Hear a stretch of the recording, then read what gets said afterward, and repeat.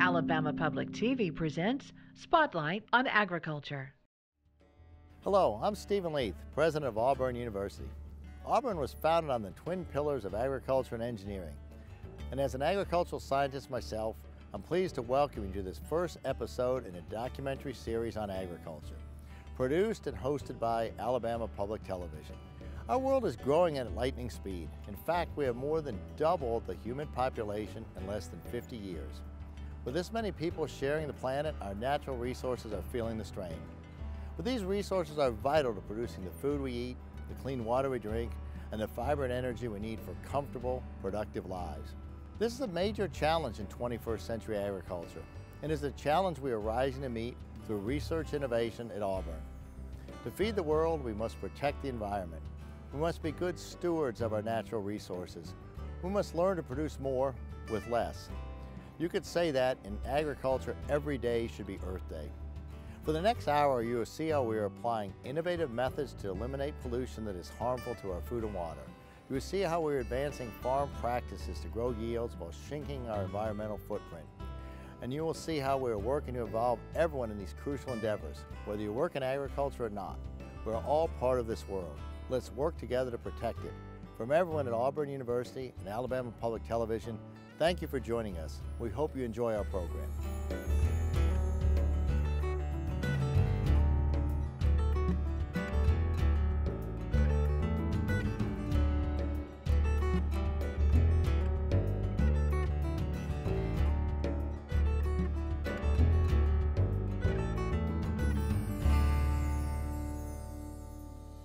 I was told once, and it's certainly evident, that somebody lives downstream from everyone. So we want to be cognizant of that and be as good a stewards here in the city of Auburn as we can with our water resources. And so we've got great people on our staff like Dan Crowdus that worked on this project and made it a success. So the City of Auburn partnered with Auburn University in what was ultimately a year-long design collaboration to design the intersection, which does include the 3 green infrastructure practices of the permeable interlocking concrete pavers, the Silva-Cell suspended pavement application, and then also the original green infrastructure, our urban tree canopy. Not only is this an intersection where people gather to learn more about what's happening in their town this day, or to celebrate victories, or just to come together as a community from Auburn University and the city of Auburn. It's also an intersection of water. At the top of Toomer's Corner, we start to shed water in 3 different directions. We have a stream, Parkerson Mill Creek, that flows through campus, Sagahatchee Creek that flows to the north of town, and then Town Creek that flows through the city of Auburn. This intersection has always been important, and over the past 20 years, as innovations in stormwater and water management have improved and technologies have become affordable, and we see a real commitment to quality of life as it connects to how we manage our water, we've seen a lot of improvement and investment from both the City of Auburn and Auburn University. In the Southeast, we get frequent, intense rainfalls. 20 years ago, when those rains would come, those raindrops would hit a very hard surface and travel quickly to the nearest storm drain. Imagine yourself as a raindrop, and when you hit the ground, you meet a speck of oil. That raindrop and that speck of oil travel together to a storm drain. Storm drains are something that we walk over and walk by every day and probably don't think much about. In fact, I can't count the number of times I've seen someone with a leaf blower just blowing leaves and trash and whatever was in the way of the street and the gutter right into that storm drain. The secret is that storm drain does not treat water. Most of the time in Alabama, that storm drain goes directly to a stream. It's like a super highway from the street to the storm drain to the stream. So you, as the raindrop and that little speck of oil, you're not alone. You have millions of friends that have fallen with you and have picked up oil and gas, cigarette butts, fast food wrappers, whatever you see on the street, it has a high likelihood of being picked up and washed right into that gutter, which then ends up in your stream, in your river, and probably your drinking water source for half of Alabama. There is very little opportunity for an important piece of the hydrologic cycle, and that's infiltration. 20 years ago at Toomer's Corner, this was a flat, hard surface that did not allow for infiltration. So we were shortcutting the hydrologic cycle. Water hits the ground, water runs off very quickly. Now, at Toomer's Corner, we see technologies like permeable interlocking concrete pavers and flow-through tree cells that reconnect infiltration so that when water hits the ground, there's an opportunity for it to soak in instead of immediately run off.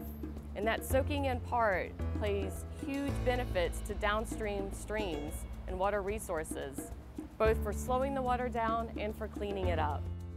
Stormwater management doesn't have to be standalone. In fact, I think what you'll see as we walk through Auburn University's campus and talk about the city of Auburn is it integrates community well-being, both quality of life and aesthetics. A lot of research has shown that people are healthier and happier in green environments, and also protecting and being proactive with our water resources.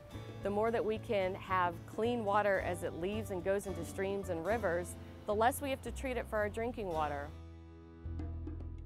Overall, this Toomer's Corner intersection, it was dreamed for public safety, bringing people together as a meeting place and making it accessible. And that inclusion of stormwater into it means that it's about many different things that benefit people every day without them really knowing it. But that secret's there, and it's doing a lot of good. Besides the interlocking concrete pavers and the flow-through cells, we'll also take a look today at stream restoration. What happens when all of that stormwater hits the stream and the stream can't manage that energy and it falls apart? So we'll take a look at improving streams, which is just another step in the huge web of water management. Beyond that, we'll take a look at big scale and small scale water resource and stormwater management practices that build on collecting water and allowing it to spread out and soak in. A lot of what we've learned from agriculture conservation has been transformed and adapted to urban environments. So we're building on what we've done in the past and trying to make it work well for these really high intensity rain events that hit these hard surfaces.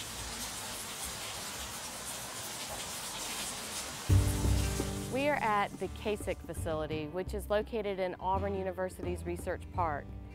Auburn University has made a commitment to be not just an institution that teaches about innovation, but actually practices it. Here at the CASIC building and the other facilities within Research Park, stormwater management practices as a group known as green infrastructure or low impact development are part of the requirements. These low impact development practices, or again also known as green infrastructure, are designed so that they catch that first flush of stormwater. When you think about when it rains, that first inch of water that hits the ground and washes off carries with it most of the pollutants. So if we design a feature to catch and hold that first flush of stormwater, we can go a long way to improving water before it gets to our streams.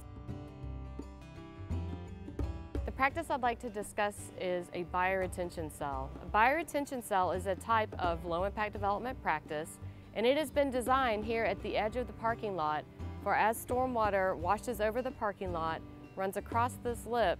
You'll notice there's not a curb and gutter, but the water has direct access to what you would think is just a landscaped area.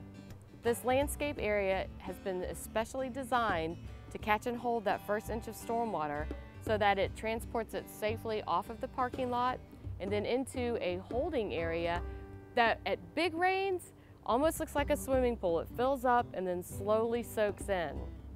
The benefits of bioretention cells are exactly what I just mentioned. It's landscaping. As this building was being planned and designed, the landscape and how to manage stormwater was also a part of that planning. Professors from horticulture, biosystems engineering, and landscape architecture all worked together to make recommendations based on their research from Auburn University and what they were seeing as trends around the nation for better ways to handle water and improve local water quality. The planning looks at the footprint of impervious surfaces, again, those surfaces that don't allow stormwater to soak into the ground. Understanding how much water is coming and how fast it's coming at you means that we can create these landscapes that work for us, getting the right soils, the right slopes, and the right vegetation. This landscape, if designed and maintained properly, will manage itself and become more resilient over time. There's no practice that is maintenance-free. So knowing that we have to plan in for maintenance, whether it's removing the top surface of the bioretention cell to really keep that nutrient removal up to speed, or replanting plants if they die back. But it's all very similar to what we would expect in typical landscaping anyway. The CASIC facility also makes use of pervious pavers, similar to what we see at Toomer's Corner. Putting together these different systems means that we get improvement in different ways for stormwater runoff. Those aren't the only two green infrastructure practices though. There's also constructed stormwater wetlands, green roofs, rainwater harvesting. In fact, when I think about large-scale and small-scale projects, a homeowner can implement a rain garden, which is very similar to bioretention, right in your own backyard or in your own front yard. You can put in a cistern or a rain barrel and catch and harvest rainwater to then use for your garden or even for washing your car. I'm at Town Creek Park in Auburn, Alabama, and I'd like to talk a little bit more about a partnership between the City of Auburn, Auburn University, Department of Environmental Management, and the Environmental Protection Agency. In 2008, all of these groups and many more undertook a planning effort to design and understand how to improve a stream that had, throughout many, many years, let's say 50 or 60 years, had become downcut. It had eroded to where it was probably 6 foot deep or more in places. This project, the Stream Restoration Project, took that stream that was very deep and looked at a blueprint of more natural streams that were stable and full of life and full of the right kind of streamside forest that we want, and it copied that. We created a new channel on a floodplain that the City of Auburn Parks and Recreation Department allowed us to pretty much paint our own canvas for this stream. Then we came in and did many of the different practices we talked about before, putting in structures to help deflect and redirect energy, and that very shallow stream bottom so that when we get big storm events, because there's neighborhoods and a museum upstream of us, so we know we're going to get a lot of stormwater, that stormwater stages up and flows over the floodplain, slowing down. This project is now 9 years old, and most people who come out here don't even realize what it was at one point, which was a very deep and sized stream that was not as biologically healthy as it is now. And what this means is we've got this nice native forest that supports a nice native understory. It would be fantastic if that was the full and end of the story, but with any project, as I've mentioned before and again, there's always maintenance. Here at this stream project and many projects all across town and probably in your landscape, there are invasive species that are able to come in and they can create a monoculture. That is, just one species grows really fast and outcompetes all the other species. So from time to time, we've come in and we've done privet poles, we've taken out popcorn trees, we work really hard to maintain and manage the kudzu. Kudzu is probably the invasive plant people are most familiar with. What we'd like to see is a stream system that over time grows stronger, is resilient, and supports a healthy ecosystem that we'd like to see here in this part of the world. This project is not unique in Alabama. It's unique in that we got to plan it and work with a lot of community members here in Auburn, but all throughout the state of Alabama, there are similar projects on the coast, in Birmingham, in Huntsville.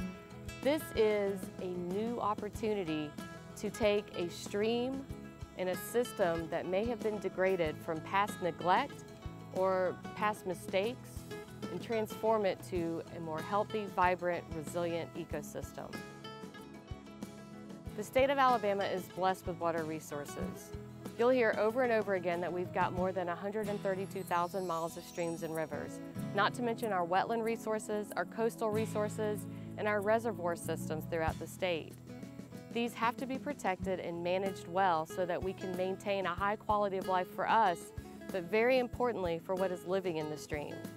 Freshwater biodiversity in Alabama isn't something that you probably talk about at dinner, but it is something we should all be really proud of. Alabama's streams have more fish species, crayfish species, mussels, things you've never even thought about, like caddisflies, than just about any other state. We have a real opportunity and stewardship responsibility to protect these streams.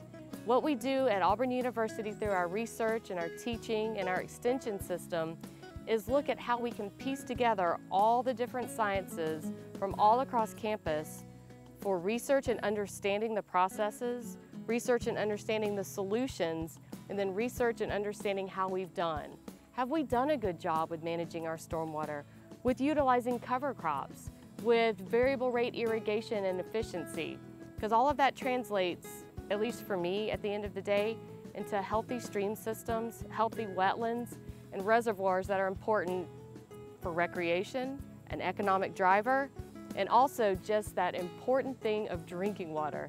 Everyone cares about drinking water, and more it's on the news of people concerned about the quality of their water.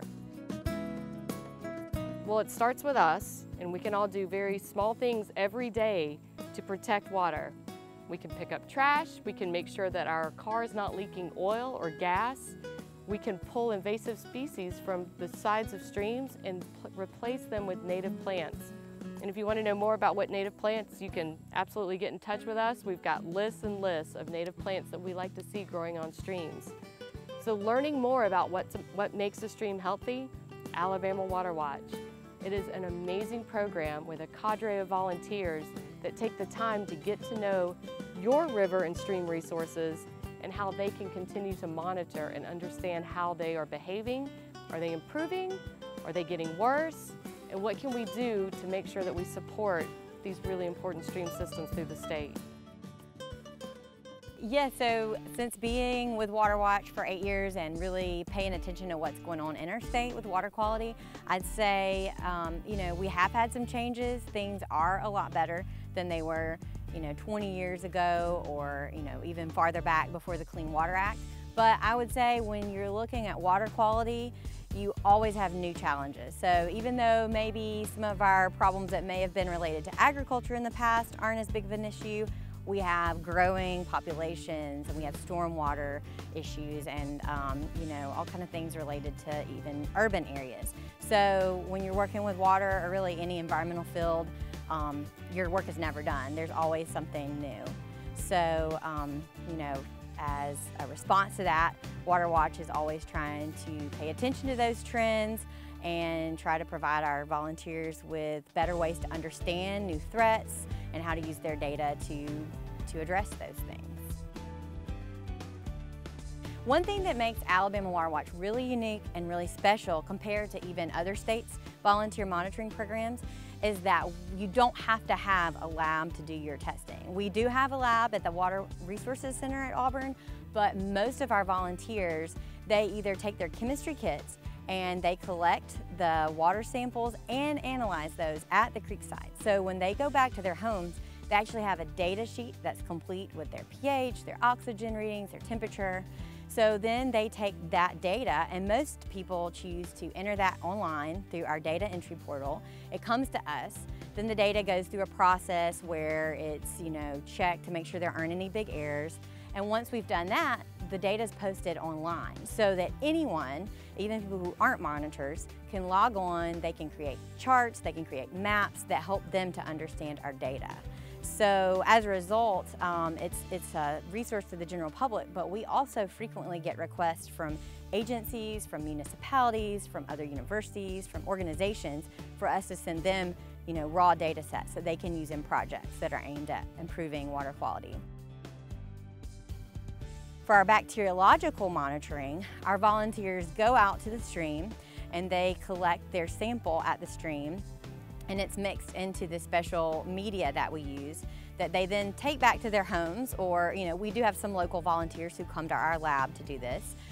But you plate those in a petri dish, and then they have to be incubated for about 48 hours. So you can have a fancy incubator, but most of our volunteers have made their own incubators using old coolers or old ice chests and a nightlight. So all of our stuff is made so that citizens can do it. You don't have to spend a lot of money mailing, samples, because we want to empower all the citizens to take part in this. One of the challenges for any organization doing environmental work is to make sure that we're taking advantage of new technologies that help us to get our message out and help us to help our volunteers do a better job of monitoring. So we're trying to do that. We just recently released an app that our certified monitors can use to upload their data and send us their site information. And we also produced a few YouTube videos that are instructional. So if you come to one of our workshops, you're getting ready to go out in the field, you want to review how to do your dissolved oxygen test, you can go online and you can check out our YouTube channel. So we keep trying to do that. Other challenges to keep our program going strong, the equipment that our volunteers have to use, it's not super expensive, but it's not cheap for a normal citizen. So this year we've had a great opportunity to partner with the College of Ag at Auburn. They chose us as their Tiger Giving Day project, and so as a result we were able to raise over $10,000 that's being used to put chemistry kits and bacteria monitoring equipment into our volunteers' hands. And we're excited to see some of these folks who may not have been able to get involved otherwise have that support. We would love for you, anyone who's interested in, going out to the creek and collecting water, or going out to the bay and, helping us to provide this service to Alabama. We'd love for you to get involved. And it's really simple. You can go on our website, you can find our workshops that we have listed, you can sign up for one. Most of the time, there's no cost, even though it's a very valuable workshop. And if there's not one that works for you, you can just contact us and we'll do our best to connect you with a trainer. Teachers can come to our 4-H Water Watch workshops. They can get continuing education units and get started with that program too. So call us anytime, email us. We'd love to help you out. When Alabama Water Watch started in the early 90s, we had the opportunity to work with a USAID funded project. And that one opened, opportunities to do the similar work in other countries. We started a big program in the Philippines. We started another program in Ecuador, and we moved from there into other countries. Mexico just came about 2005, but it's a great program over there. They have been, getting people to do the same thing that people do here. They go and monitor their streams, their lakes, their ponds, and over there are about, almost half of the country are doing it in one or another way. It has been interesting that it has been a model for other states. I guess we were lucky that nothing was in Alabama before we started. So the program worked out pretty good with the citizens, and other states have been calling to us to see, what are we doing that here we are 25 years later. We have a great program going on in Seattle. We just got a call from, Tennessee. Some people from Tennessee are gonna come and be trained here. Last week there was a workshop in Mississippi. So we have collaboration with all the states around and whoever calls. The data that the Alabama Water Watch has been collecting and accumulating is getting close to 100,000 records. And this involves water chemistry. It's basic water chemistry, but some sites, they have data for 20 consecutive years. So there are no other data that is that continuous. So it's very useful for state agencies, for different groups that are looking at how the water is. So the data has been used greatly. I remember learning not long after I started that because of the Alabama Water Watch program, certain streams were discovered to be seriously polluted by businesses or whatever, and even streams polluted by deteriorating sewer systems, such as underneath the grounds of Auburn University. And when I remember learning that government got involved in the cleanup of the stream that was so seriously polluted by industry. And this was thrilling to me, that just regular old people could make a difference, go out once a month and do some testing, and wow, you know, stuff happens, change happens. Since I've been a water monitor, I have found myself in charge of water monitoring for the lake. And I have hosted classes at my house for both chemical monitoring and bacteria monitoring. And I've had an instructor come from Auburn to do the instructing.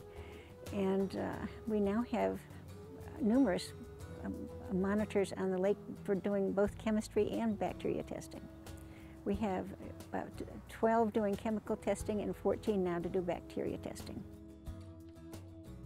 What we have noticed this year for the first time in a long time is we are finding some E. coli this year. We found a lot of it in the spring, not so much during the summer, but I did find a little more last week. There can be many causes. One is that we are the last lake in the chain of 6. So it could be, bacteria could be coming from the lake above us, or it could be from local problems on our own lake. Many times it's due to the influx we have of Canada geese, and we have numerous other wildlife in the area too. So there could be many causes of that. 30 years ago, the Clean Water Act tried to tackle what they call point source pollution, that coming from factories, smokestacks, wastewater treatment plants. There's been huge progress in controlling that kind of pollution. The one thing that started Water Watch, though, was that the so-called non-point source pollution that doesn't come out of a pipe was getting worse. And so they realized it takes changes in people's ideas, their attitudes, their skills, their behaviors, and that's why we got our funding to try to do broad-based public education. And we have seen that be very successful. We've seen a lot of water cleanup because of citizen action. So it came on strong, and it became a model that caught the attention of some international organizations. Shortly after that, we had grants to travel the world. Water Watch went into a global setting. We call it Global Water Watch. We've been in 12 countries, and we've traveled the world with a lot of citizen action and groups forming, looking to Alabamians as their model to do it right. And at our 25th anniversary, we found out that we have had about 300 active groups. They have monitored over 800 water bodies on 2,500 sites around the state and submitted over 100,000 data records, all voluntarily. So our state agencies and others are telling us that it's extremely valuable what they would have had to pay to produce the same results. Also, because our testing is done with EPA protocols, we have the credibility, the reputation for producing valid data that can be used for water resource management. I think that citizen volunteer water monitoring will serve Alabama well into the future because the budgets are tight with state governments, federal governments, and Alabamians have a sense of it's our water, let's take care of it ourselves. So I think that by being those eyes and ears on the water, by observing, by monitoring, by seeing trends, we always ask, is our water getting better or worse, and why? That basic question kind of drives all monitors, and if they perceive a problem, then they know what to do, who to report it to, who to work with to get things fixed. So my lab studies the history of water systems. These systems have been changed over decades, but we didn't really monitor these systems until quite recently. So we need data. We need to go back in time and get those pieces of information that are missing. So my lab collects sediment cores, mud cores from the bottoms of these systems, and we measure things going back in time to reconstruct the ecology and the way that these systems have changed, to identify the past, to manage for the future. We have no idea what happened in the past. The EPA was not established until the 70s. We did not really place importance on water quality until then as well. But most of these systems changed in the 30s and the 40s and in the 50s, and we need to know that information. So my lab tries to provide what's missing, and we do that through analyzing materials that have built up over time to figure out what has caused change in these systems. This is the sediment core from Jordan Lake that you see behind me, and there's a slight color change here in the bottom of this core, and that color change represents the river transitioning into the lake, and it represents 1928 when they finished the dam that was built behind me. And this material has been traveling down this river system for decades and is storing. And we will take this core back to my lab and we will section it and go back in time and try and figure out what is causing change to this system and how can we alter the materials coming into this system to better manage it for the future. Alabama is a surface water state. So we are dependent upon our rivers, our streams, our reservoirs. We need that water for the future.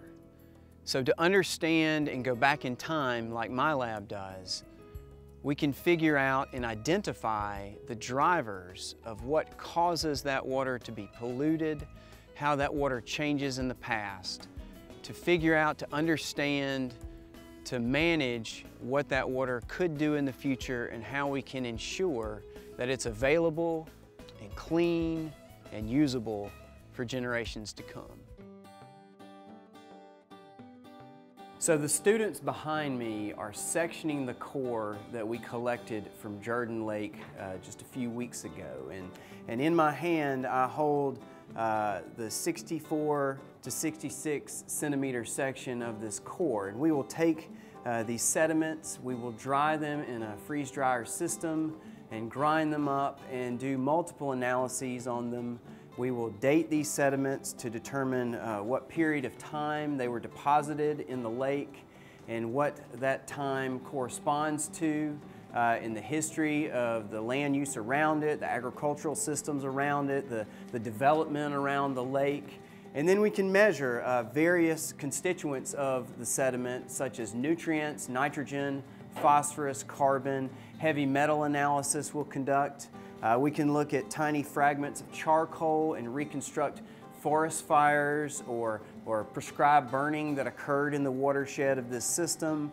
And then we'll also extract photosynthetic pigments such as chlorophylls or carotenoids like beta-carotene and be able to tell you what type of algae lived in the lake during the time period that this was deposited in the system. We're taking these tools and we are applying them to multiple areas throughout the state of Alabama. We're doing other reservoirs in our lab on the Coosa River, as well as we're doing coastal bays, Wolf Bay and Perdido Bay. We're collecting sediment cores in those areas to look at how development and coastal development and navigation has impacted sediment input and accumulation of materials. And we're also looking at a subset of Alabama's only natural lakes area, which is in the Conecuh National Forest. And we're looking at how forest dynamics have changed throughout 1,000-year time periods and how human impacts have changed those directions and impacted the system, as well as just what is the natural history of our state and how has it changed over time. All of these projects have one central goal, and that is clean water for the people and the ecosystems of Alabama. And we will take these data and we will add them to other projects. We will add them to monitoring projects, and we will add them to people who are modeling the future of water in Alabama to make this complete picture of where is the water, how is the water responding to the pressures of modern day, and how we can preserve it for the people of Alabama and the ecosystems of Alabama moving forward. So here we have analyzed a sediment sample from one of the cores that we have collected using high-performance liquid chromatography, which is the machine behind me. And what we do is we extract photosynthetic pigments, things like chlorophyll or beta-carotene, carotenoids, these molecules that harvest light. And we separate them out and we can analyze them using this machine, and this is a sample that we've run, and each of these lines is a different pigment. It's a different light-gathering molecule, and it indicates typically each a different type of algae that has lived in the system. So we can collectively understand this data and tell you what type of algae, what type of cyanobacteria, possibly what type of plants lived in the lake going back in time.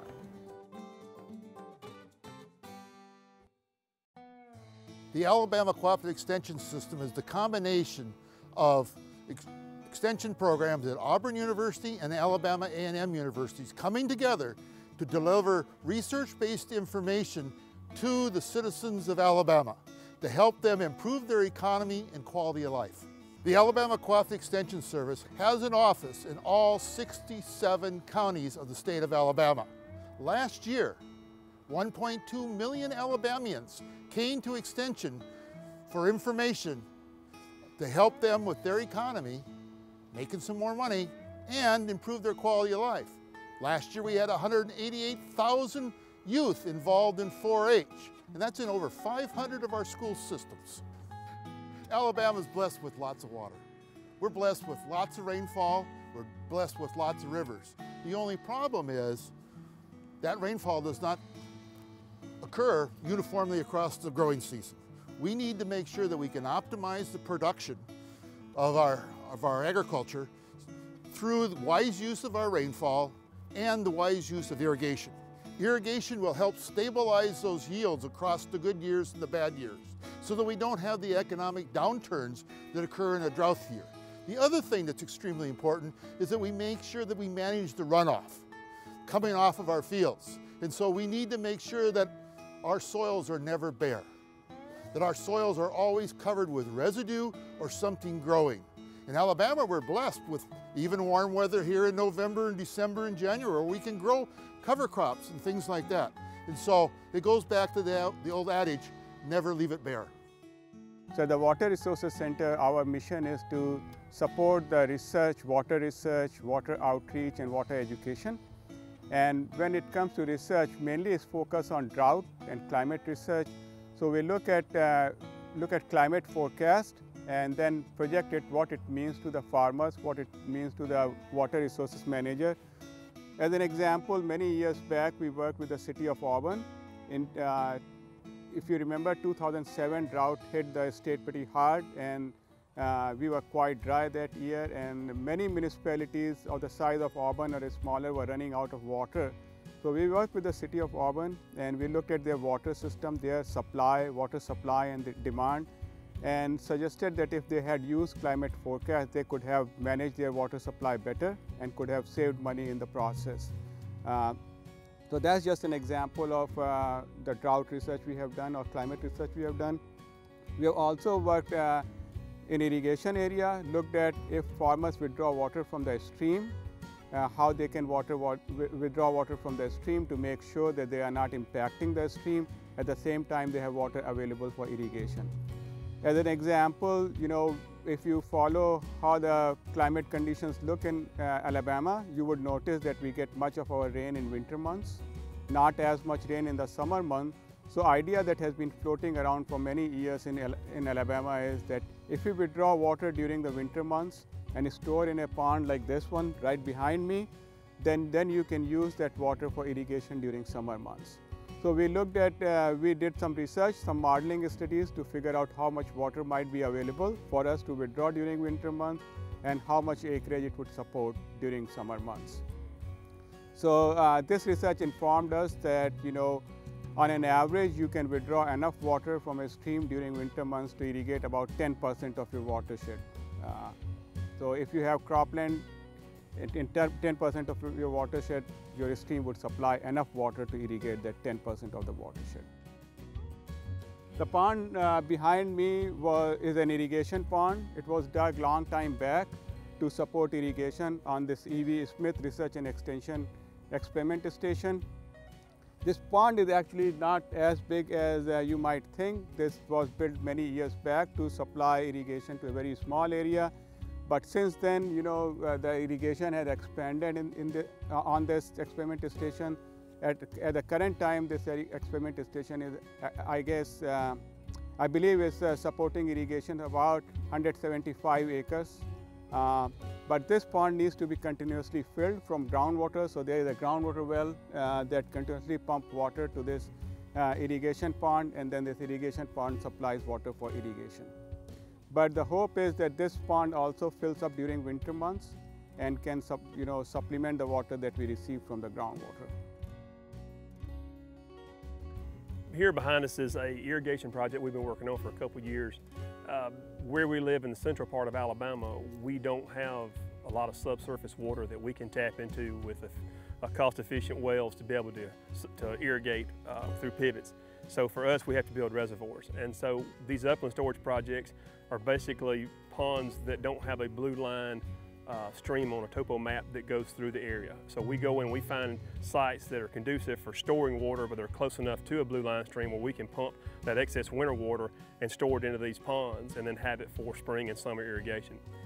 For us, we've not had a lot of irrigation in central Alabama, and so for us it would be beneficial to have incentives and programs out there that help us to do that. And so while we're in the process of hoping that legislation comes through, we're doing these on our own with some help through NRCS and other government agencies. And this pond behind us, once it's finished, hopefully would have about 75 to 100 acre feet of water in it. And so which would give us the ability to maybe water 100 to 200 acres of cropland here in central Alabama. And for us and for the future generations, water is obviously a really big issue. And so our concern is with different groups as they pass new legislation that we won't have the ability to do this in years to come, or that my children won't have the opportunity to do this. So we're really aggressively working to try to create as much water storage capacity as we can and be as environmentally friendly at the same time. Runoff is a big issue for us. Obviously with our cover crops, we're trying to manage erosion, and the heavier we make our soils with organic matter and just living organisms, that helps to slow that process down. And so for us, managing water is a really big issue. So obviously, as you can see, it takes a lot for us to get it, and it's very expensive. Once we get it, then we have different technology out there with irrigation scheduling tools that help us with censoring in the ground and different things that help us to come up with a schedule or a calendar of when we need to water, so we're doing it the most efficient way that we can. Anything that's renewable, obviously, or sustainable has to be managed and maintained. And so for us, water is obviously one of our biggest commodities that we have the least of when we want it. And so it always comes, it's never not come, but it doesn't come exactly when we want it. So obviously irrigation is a tool for us to hopefully be able to manage through those seasons when water is not coming when we want it to. And so obviously, because it's a resource, we need to manage it. And so from the farming side of it, as well as through the academic side, you see that if we don't take care of it, at some point one day it will be gone. So for the next generations, my dad did a wonderful job in preserving and maintaining and giving me the opportunity to be able to come in with fresh ideas and new technology from a land-grant school like Auburn University to be able to implement those. And now with my children coming along and seeing the benefits of the things that we're doing, I would only hope that they could spend the next 30 or 40 years and capitalize on it and even make it even more efficient. Because in this country, we're going to have to find a way to feed the world. And by the time our explosion of the population explosion takes place, we're going to need twice, 3 times the yield off of half the acreage we used to farm for that probably to happen. People got to have a place to live. Water's a key component in that infrastructure. So we're going to be fighting one day to promise people that we're not going to misuse this water and that we're going to use it to grow the most efficient, high-yielding, safest crop possible and in this country. Well, a lot of people say, you know, I'm not involved in agriculture. I live in town, I work in town, I vacation in town. Agriculture's not a part of me. Well, anyone that eats 3 meals a day, wears clothes, doesn't run around naked, participates in agriculture, whether they know it or not. And, you know, you've got to have it. It's one essential. I don't think anybody wants to get up every day and live on a peel or anything like that. So it's a total essential industry.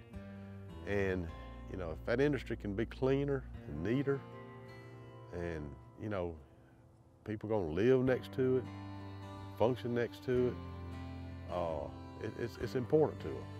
I mean, everybody should be concerned about it. 2 real significant changes. One has been in the conservation tillage, planting without a lot of tillage work in the spring has helped save the soil. Each time you run a hair across the soil, you burn carbon. And by saving that carbon in the soil, it's easier.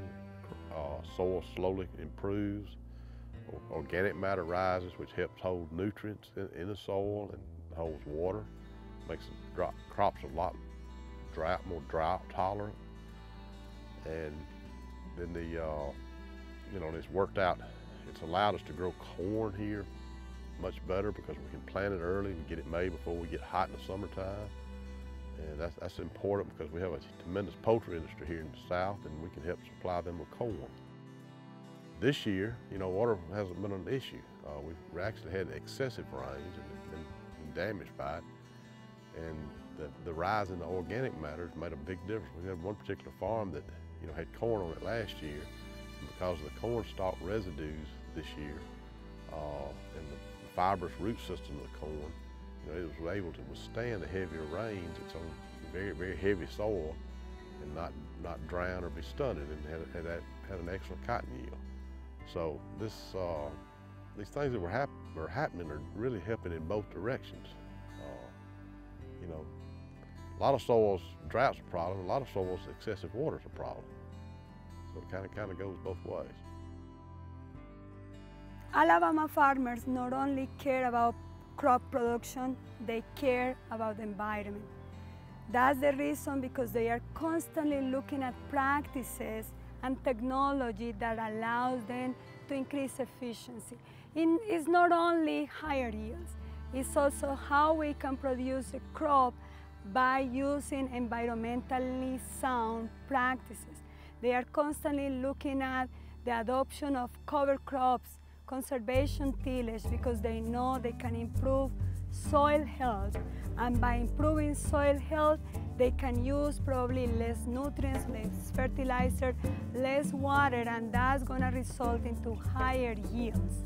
They are also looking not only at irrigation, they are looking at irrigation strategies like variable rate irrigation and sensor technology that allows them to apply the right irrigation rate at the right time, at the right location. They are also looking at how they can store water during the winter. The winters are the months during the time we have the higher amount of rainfall. They want to store that water and use that water for irrigation during the summer. So they are looking at crop production in a holistic way. They are looking into this system approach, adopting different strategies that allow them to increase efficiency, to ensure that they are going to have this food on the table available for the consumers, and show the consumers, yes, we are producing these under environmentally sound strategies. Those are Alabama farmers. conservation tillage is basically where we maintain a maximum amount of residue on the soil surface with minimal disturbance below ground. So that way we promote soil residue, the beneficial effects of soil residue to provide organic matter benefits and erosion control and so forth. From a conservation tillage standpoint, when you're talking about irrigation or even any rainfall event or anything, you're going to be increasing the efficiency of that event. So therefore you give some protection, you provide yourself some protection against short-term drought stress. The reason is when you have conservation tillage, you're generally going to improve your soil structure, therefore you decrease erosion, and any runoff that may be occurring with that erosion is actually going to be going into the soil profile where the plants can actually use it much more effectively.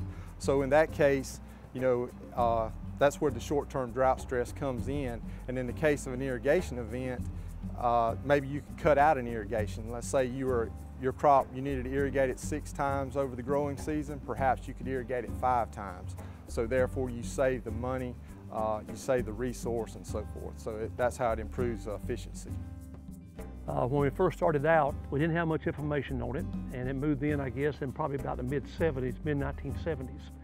And we had several problems that was developing, and that we did not have, we had problems with plant stands because the planters we had available to us at the time would not cut through a mulch and put the seed in contact with the soil.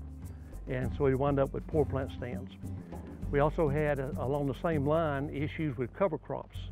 We didn't know which cover crops to use, how much mulch to accumulate, when to take a cover crop out, when to plant it, or how to fertilize it.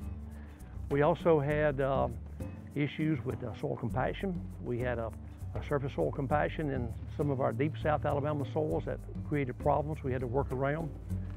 And then we had fertilizer issues. Over the years, we had always put fertilizer on the soil surface and then cut it in to the 8-inch depth with a moldboard plow.